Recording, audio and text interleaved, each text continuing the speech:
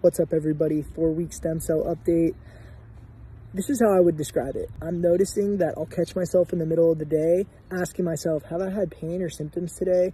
And even when I have, and I've had a day of kind of fluctuating pain or symptoms, it's less. And I'm noticing that I have to stop and think about, like, hey, have I had any pain or symptoms? And when you have to stop and think about it, it's because you're not feeling it as much. So I see that as a good sign. But I want to be clear, I'm definitely still having some symptoms down into my right leg and my right foot. My right shoulder, I feel like I've been able to use more. I've had some kind of fluctuating symptoms there because I did have a tear in my bicep tendon, but my shoulder's feeling good, and I've kind of shied away from using it for quite some time now, since my original injury, and so I kind of feel comfortable using it again, especially since the injections.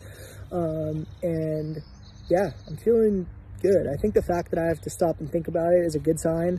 I think I'm on my way. I'm still staying very hydrated, drinking a lot of water, no alcohol, no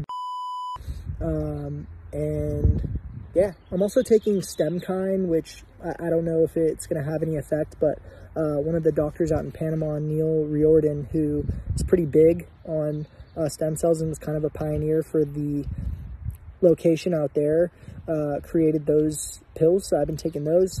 And I did an NAD last Sunday, did a drip, so feeling good.